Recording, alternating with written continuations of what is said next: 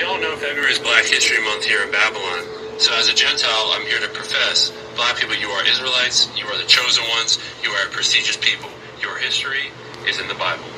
In order to better understand why you are Israelites, I'm going to bring forth two witnesses from Deuteronomy 28. And if you're not familiar with it, Deuteronomy 28 outlines the curses of the Israelites for not hearkening unto the voice of the Lord. Now I'll bring forth my first witness from Deuteronomy 28 and 15.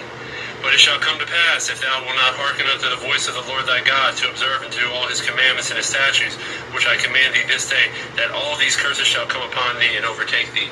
So because you didn't keep your end of the covenant, follow the law, statutes, and commandments, you've been cursed. Let's take a look at one of those curses and see if it applies. Deuteronomy 28:66 reads, And thy life shall hang in doubt before thee, and thou shalt fear day and night, and shalt have no assurance of thy life.